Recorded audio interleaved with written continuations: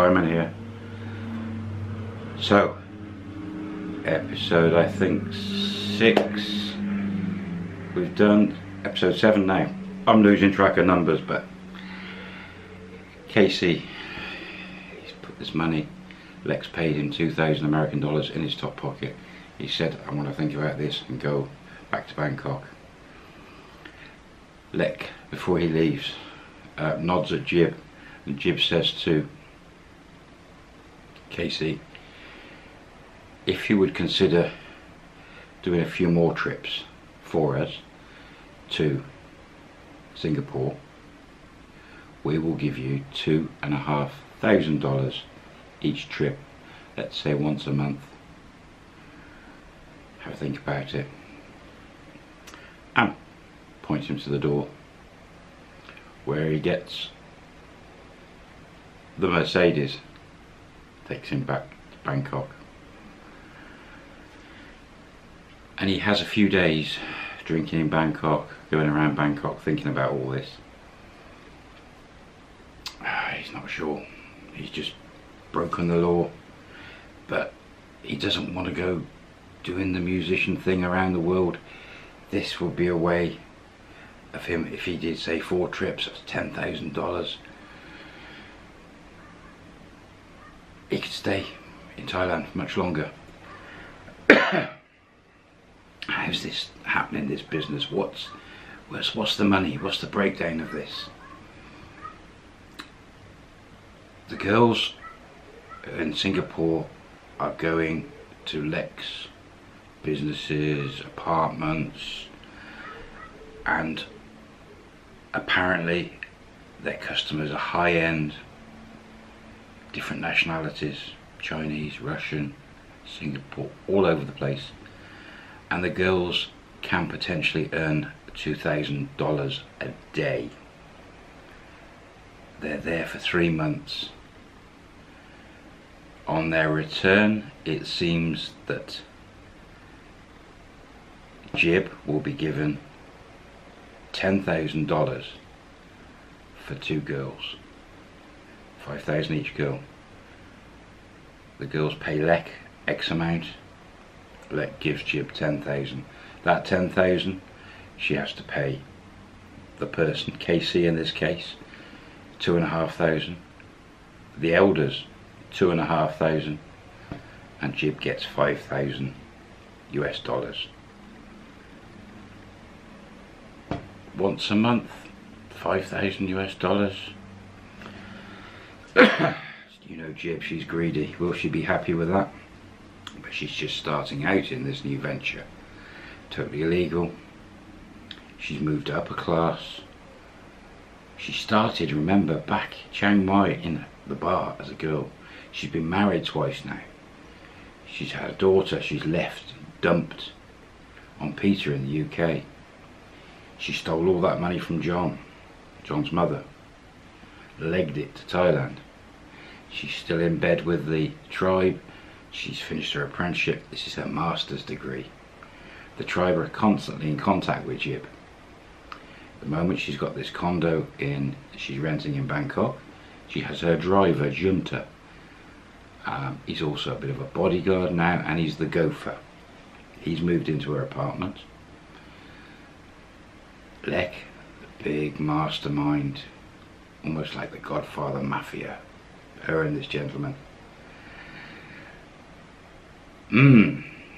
So Jib returns back to Bangkok and drops her guard a little bit on an evening out, gets a little bit drunk, ends up sleeping with Junta. That's not good. And over the coming weeks, they're sleeping together more and more. She's upped his salary now to 50,000 baht a month. He's passed all the tests. She's sort of paying a man now for sex with her. The tables have turned.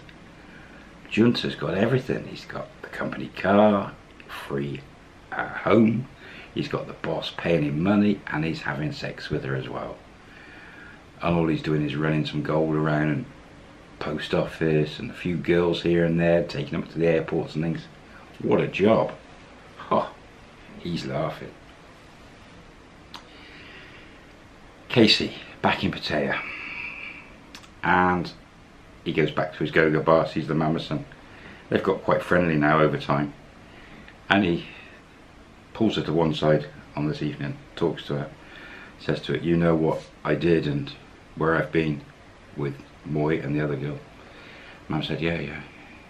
He said, they want me to do this now more times. You know me a long time and you've seen, maybe you know more than me. You know, is this good for me to do a few times? And the mama san, of course she's going to say yes. She's on the books for Lek, somewhere along the line there. She said, yeah, you do it a few times, it's okay. What happened? You maybe, if they stop you, any immigration customs, they just slap you on the wrist and tell you not to do it again. You'll be fine. Casey, as is usual, JD and bar finds some more girls and goes off and eats with them, and he's having a good time in Pattaya. And he thinks, why not? I don't want to go back session playing. I'm going to do it. He gets on the phone. He's got Jib's number. He rings Jib. She must have given him the number when they were at the big house last time. He rings Jib. Says to Jib, okay, we'll do it for a few more times. Okay. Jib's like, very good. I know I can trust you. We're lining up for another 3 weeks time. Enjoy your money, enjoy yourself, have fun. Casey sort of, okay, let's do it. And he gets it in his head he's going to do it, and he's just, for the next few weeks, he's having a bit of fun. Go-go bar girls. Jib and Junta. An item, sort of, now.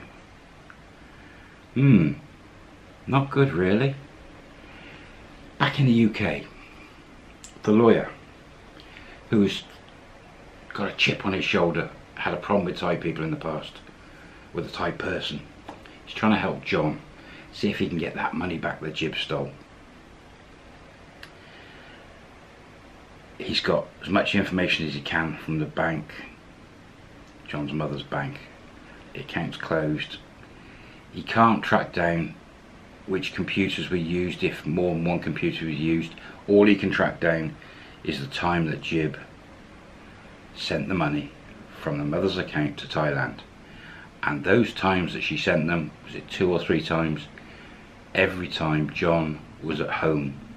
It was in the mornings and he'd finished his job. This doesn't look good for John, because he could have done it himself. The lawyer thinks, there must be some other way.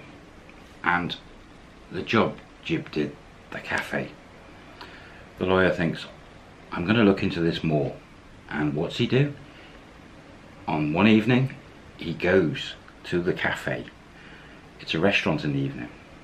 He goes in, just a normal customer, sits down, doesn't mind Thai food, and has a meal. And while he's there, he starts noticing things that's just not quite right for a restaurant. There's a few Thai girls about. He notices a guy come in, English guy, goes to one of the girls, and then they go out the back of the restaurant. Towards the end of his meal, maybe 45 minutes later, guy and girl come back through the back of the restaurant. Guy's smiling and exits quite quickly, and the girl goes with the other girls, and lots of giggling and chatting. He thinks that's strange. It doesn't look right. These girls sat around. He's got his suspicion something is going on here. He can't work it out. He can't see that there's apartments upstairs. He's no idea. He doesn't really know about the wholesale shop next door, all part of the same organisation. But he's something's not right. Anyway, pays his bill, leaves. He decides that this definitely needs more investigation. He really has got a chip on his shoulder. He wants to help John, even if it costs him money maybe. As a lawyer, he's got some contacts, and he sets about 2 of his guys to put surveillance on the cafe. and the shop next door. Just casual surveillance for now to see if he can gather any information. He lets John know what he's doing and gives John updates. John's not fussed anyway, as I said. He's got a new PlayStation now, or he's got a new Xbox and all that money in the bank. He doesn't care. He thinks everything's fine. He's not bothered. But if anything comes back, that'll be even bigger bonus for him. The lawyer also is talking to the bank again, and he now knows that the money Jib sent went to the Bangkok bank via London branch into Thailand. And he's on the phone to the Bangkok bank trying to get them to send the money back, and they're not interested at all. And he's like trying to even freeze the account, but again, he's going to need some sort of court order or proof. Dead end there at the moment, dead end. Really frustrating. So much happening.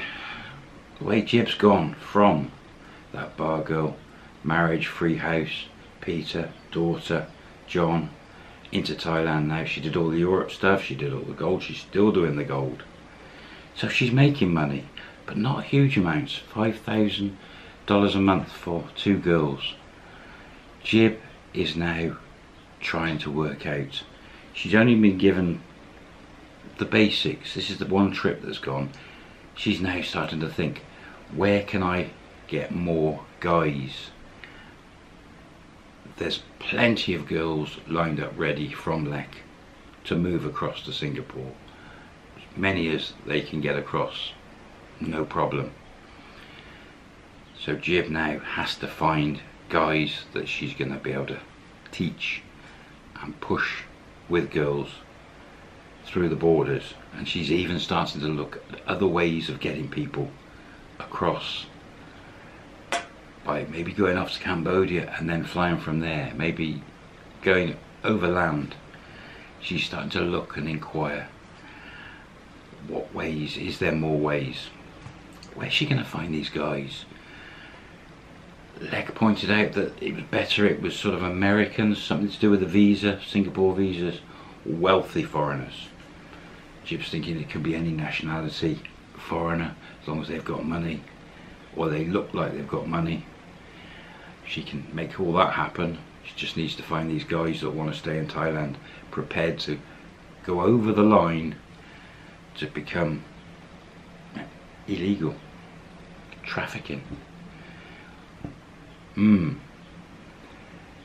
She has an idea that a lot of foreign teachers in Bangkok don't earn a lot of money. Could she use them possibly? She has that idea. She could possibly go up Sukhumvit, further out. A lot of the teachers eat and drink up there, away from the main areas. Or does she need to go into the main areas like Pat Pong, Nana, K-Boy? Is there foreigners there that are on their last pennies that want to go? Or should she go to the airport? She's trying to work, she's got to find these type of guys. She's already put the word out to the girls around some of the areas to look for these type of guys. She decides she's going to go out with Junta, do some canvassing, talk to more girls, give her number, see if she can find some more guys. If she could push more girls through, the money goes up and up and up. $5,000 for 2 girls, every 2 girls. Just imagine she could earn loads if she could put through the traffic. 3 weeks pass, it's time. KC again. 2 girls are lined up. KC comes up to Bangkok, meets the girls, has a night with the girls, out and about, getting to know them, getting a little bit of background. He's got to pretend he's known them for 6 months. So 2 girls, day out, evening out, then they come back. He's in a hotel. They give him a night of free aerobics. That's the best way to get to know somebody, surely. And the next morning, Junta arrives, picks them all up. They're off to Singapore. Same story. Jib's given cash, 150,000 baht to KC via junta, cash in the pocket. He's dressed smart, the girls are dressed smart, weekend bags, same before, and it's only a month since he's been. Off he goes, flies into Singapore. Again, he gets questioned a little bit, but not too bad. He already knows the score, he's not cheeky. Gets through, no problem. 2 girls, a hotel. He knows the score now. They're going to wander off from the hotel, and he's going to have 2 days. He knows now he can enjoy himself in Singapore. Everything's paid for. Oh, it's moving on so quick, this story. I'm going to have to leave it there. 2 more episodes left for season 2. What is going to happen? Ooh, it's hotting up.